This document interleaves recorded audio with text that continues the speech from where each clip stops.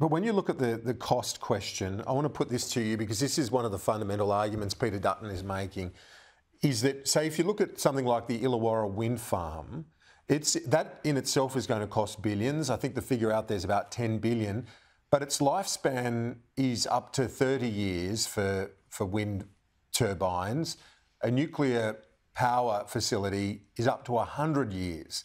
So the cost comparison needs to factor in the lifespan of the assets as well. What do you say to that?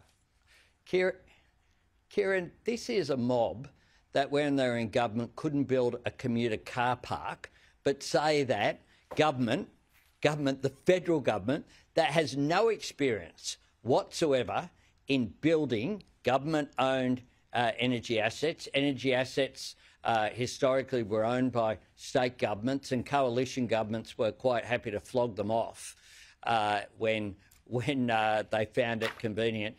Now you would have us believe that a mob who'd struggle to assemble an IKEA flat pack are going to start from scratch and be able to develop a nuclear energy industry in Australia, even though they can't say what form the nuclear reactors will take.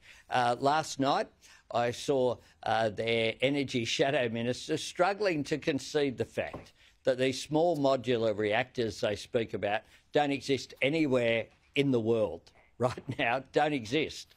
But they're going to be, from scratch, ahead of the entire curve. That's why the International Energy Agency have said it's not appropriate for Australia. What we know is that the cheapest form of new energy is renewables, and what we know as well is that the business community have said we want certainty. That's what we've done, a 43% legislated target, a net zero by 2050, legislated target in place, the capacity investment scheme, encouraging investment, the safeguard mechanism to drive that business certainty with the trajectory so that we reach net zero. That's why there's no business leaders coming out and saying they support this.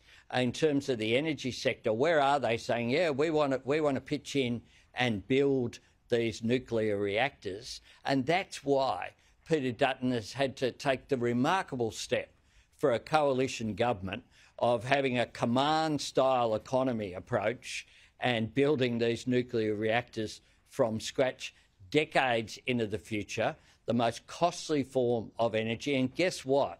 Guess what?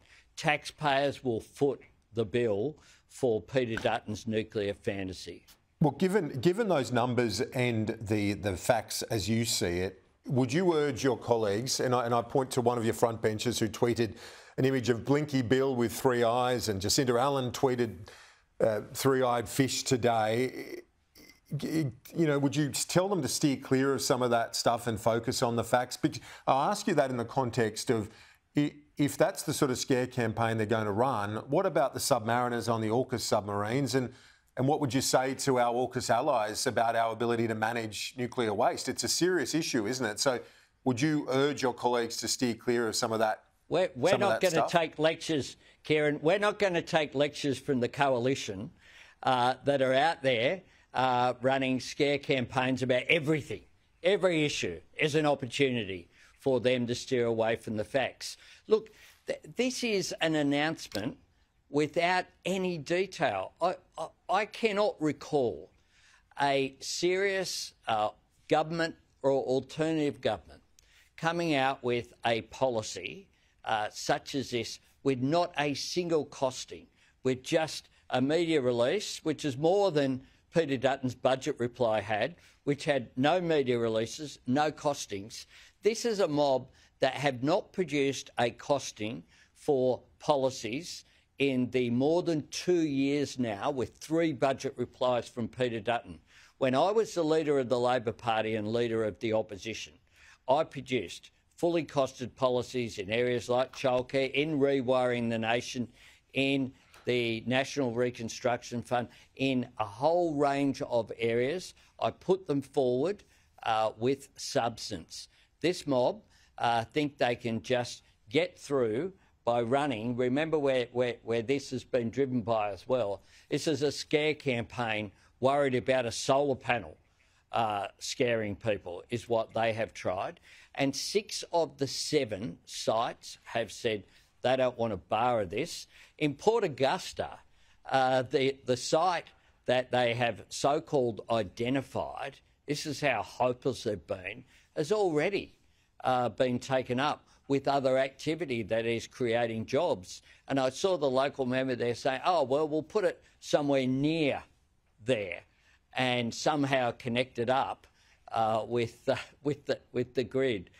Liddell is, I've been up at Liddell. What Liddell have done is sign deals with SunDrive. They're going to be doing a range of activities there, including manufacturing the world's most efficient solar panels there on the Liddell site, employing more people than were employed under the former, when the coal-fired station, power station, that they said they would keep open into the never never, that shut years ago on their watch. Their polling of those communities suggests that it's upwards of 50%. Have you seen it, Kieran? The support in those communities. Kieran? Have you seen it?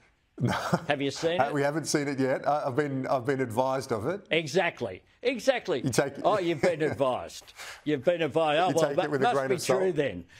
Seriously, what a joke.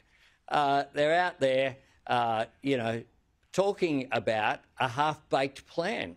There are no costs. The reason why there are no costings out there is because it is so expensive, because it doesn't add up. That's why they're trying to hide it. Just as Peter Dutton has said, we'll tell you what we're going to do on 2030 after the election. And I'll make this tip, Kieran.